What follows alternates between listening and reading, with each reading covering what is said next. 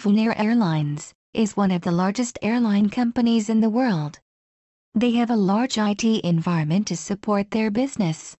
They have implemented CA Spectrum to monitor and manage relationships between their IT assets and associated business services.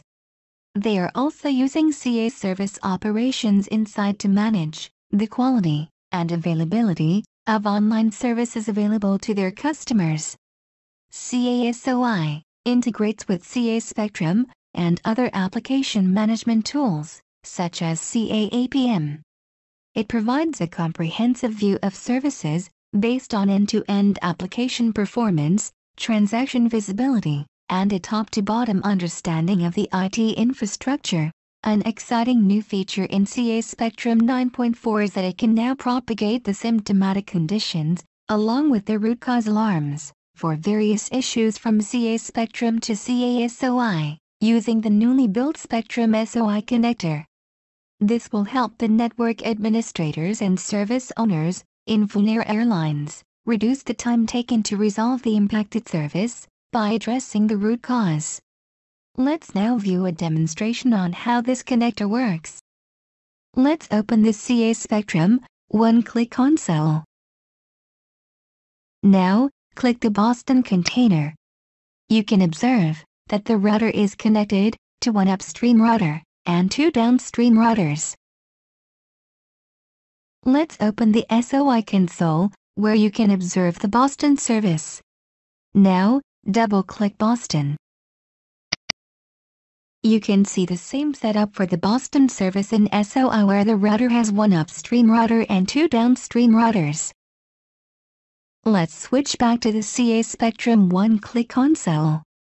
You can observe that when an issue occurred in the Boston container, CA Spectrum identified the root cause and then suppressed alarms from the downstream routers. Since the CA Spectrum connector sends the root cause information to SOI, we should see the same behavior in SOI. Let's open the SOI console. You can observe that all three routers have now got alarms. This is different from the previous versions, where the downstream routers never got alarms. Click the upstream router that has the alarm, and then click the Symptoms tab to view a list of symptoms for this issue. The symptoms include the alarms that have been created on the downstream devices. Similarly, let's check with the downstream router, and then click the Root Cause tab. You may observe that the downstream device is impacted because the root cause is the upstream router. Let's click the Alerts tab to view downstream alarms that are suppressed. These alarms are created to inform the user that though these devices are not down, they are unreachable because of the root cause condition. I am sure you now understand how the new connector in CA Spectrum 9.4 propagates root cause information from CA Spectrum to SOI. Thank you for watching this video.